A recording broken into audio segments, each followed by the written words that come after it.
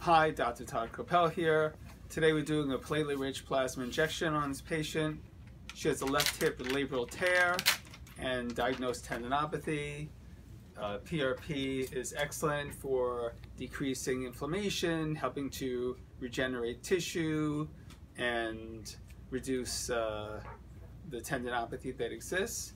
So we're now in the process of drawing the blood, and then we'll see you in the OR in a few minutes. Hi. Okay. So we just took the blood out of the centrifuge, and 60 cc's. We got nice concentrated platelets here that we're going to inject into the hip, and we're about to go to the operating room for that right now. Hi. So we already gave some local anesthesia. The patient also is sedated, and we're going to start by injecting the hip here.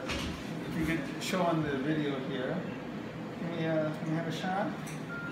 So you see the needle there, this is the greater trochanteric area. We're going to inject some PRP there. So we're just infiltrating the greater trochanteric region with the PRP.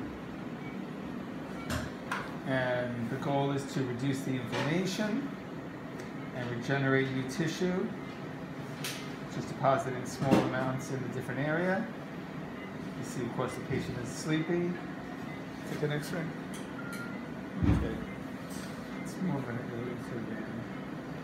Yep.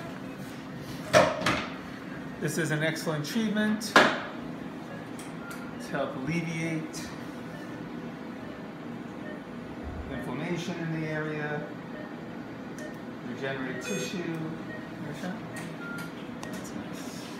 See, this is now near the hip joint there. We're injecting more PRP.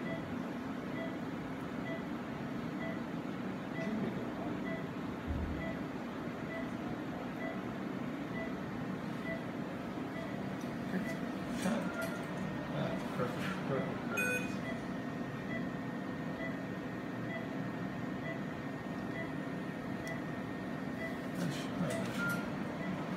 Good spot where the hip is.